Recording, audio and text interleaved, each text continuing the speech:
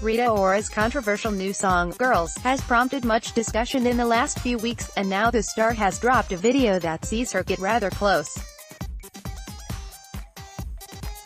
with Cardi B in the clip, which also features Bebe Rexha and Charli XCX. Rita watches a giant hologram of Cardi doing her thing, before the two stars kiss. Rita previously described the track as a gender-fluid freedom record. Advertisement. Continue reading below. If I was 50-50, I'm not saying I'm 70-30ths, I'm 50-50, and I'm not gonna hide it, she previously said about her own sexuality. I'm not hiding what I am, who I am, if I wanna do this, if I wanna do that.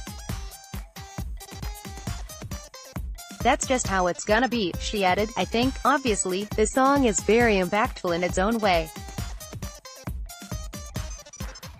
It definitely has a point. For me, I always looked at this song as a real gender-fluid freedom record.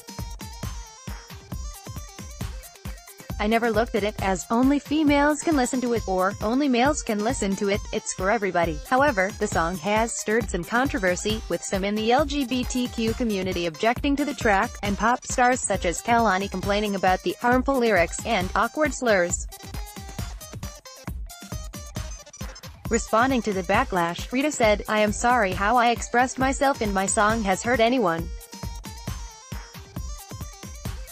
I would never intentionally cause harm to other LGBTQ people or anyone. Looking forward, I hope that continuing to express myself through my art will empower my fans to feel as proud of themselves as I'm learning to feel about who I am. I'm ever thankful to my fans for teaching me to love myself no matter what.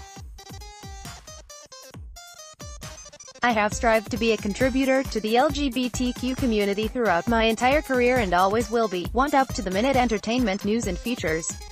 Just hit like on our Digital Spy Facebook page and follow on our @Digital Spy Twitter account and you're all set.